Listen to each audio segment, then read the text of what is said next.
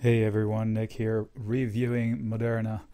My last video, I think it was the last one, it was pretty popular. May have gotten 2,000 views.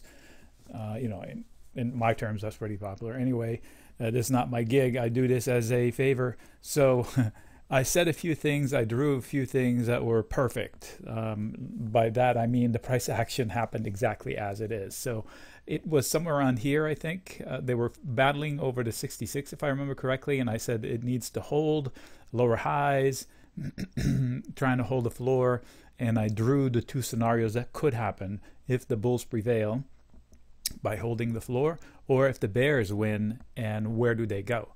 And I said, if it does get a bounce, it will fail around 70. You can go watch the video, and that's almost literally what I said. It will fail around 70. And here it is, kind of failing and failed around 70. So, but the point is not to boast, is to tell you that the method that we apply, when you draw lines that make sense, they do help guide somebody. So I couldn't tell you if it was going to go up or down, but I did tell you exactly what would happen if one line gets crossed. So if I'm long and I see the line I saw get crossed, then I know my potential downside. And if I'm okay with it, I just ignore it.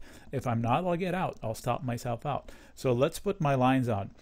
And where is it? There it is. I had eye surgery yesterday, so working with weird vision. So this was the point. These two lines I drew. I said, I don't know what's going to happen. So they bounced and they tried to come out, and then the whole market went to crap. So it's nothing against itself. But look how it unfolded. They tried to unfold the top and they failed at the first kink I did, and then they decided that they wanted to go down, and look where they bounced. I did not draw this after the fact. Here's a snapshot from my video. I just took this literally 2 minutes ago. The lines were there. I did not draw them after the fact. You can go watch the video, and then you can attest to that. So, and now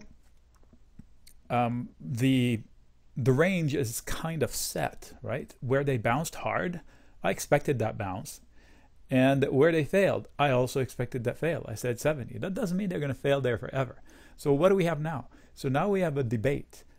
If you're bullish the stock, then I would, if you're bullish the stock on a trade, I would buy the breakout from here. I would want to see the breakout come to fruition. If you look at it, it's like an inverse head and shoulders. How high it could go? About this much. So you could recapture this area. These are tough fails.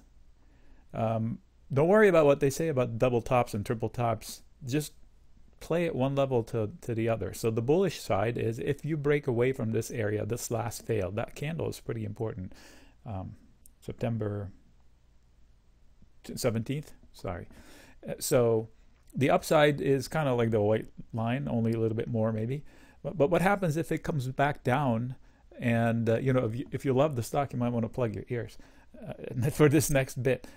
If you lose this hard bounce, which there shouldn't be a loss without a bad headline like their vaccine failed or something, or their therapy failed, whatever they're working on, the fundamentals, then the downside is horrendous.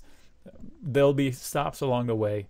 Like this is an area where they will stop. So 46, 48 would be a good, they'll try to hold. Let's say 50 to 45, they'll try to hold. But if not, they might revert to 35. I know I'm going to get somebody cussing me out. Irresponsible F. You're saying it's going to 35. Is that what you heard? No. I first addressed the upside potential. I addressed the hard bounce, which was foreseeable. So nothing is unusual so far. I'm saying the next trade is if I want to get long the stock, it's better to be long closer to where they just bounced. Like if around here, like if we get lucky, if the bulls get lucky and it falls to here, then I would take a long for the swing, or I'll wait for the breakout confirmation of it and then chase it. Or if I'm a bear, I don't want to short it unless I'm trying to short this bit, and then I want to short it if it fails below this one because I think it'll go lower. So I don't know what the stock will do. I can't imagine they have any sales. So sorry. The chat room is open. Okay, so they don't have any sales. It's 400 years of sales into their 26 billion in market cap and 6 million in revenues for last year. But this is the thing. This is a bet about the future. So it's silly to look at the fundamentals and say it's too expensive. What? Relative to what? They don't do anything right now. It's all based on the future. So expensive or not, it's a bet. And it's a binary bet, the way I hear it.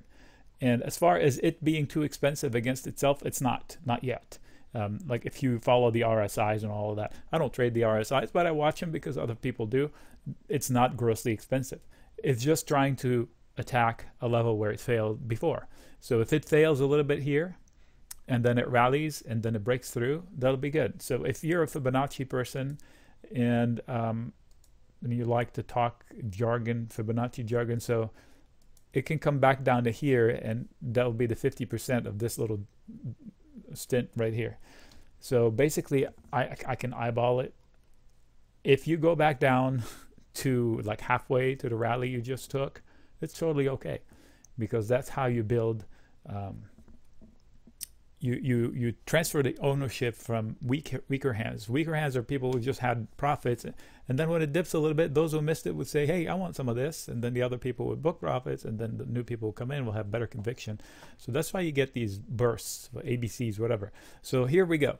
Is it this burst that's going to happen, kind of ABC this way, or is it this gigantic ABC that way? Or is it inverse head and shoulders this way, or head and shoulders that way? Either way you slice it, either terminology, it's all around a pivot zone, right? One pivot zone, must hold, still must hold. Two pivot zone, resistance. Break either of those two, they're going to go in that direction. How about this for a summary? Holy shit, that was good. Okay, Nick signing out.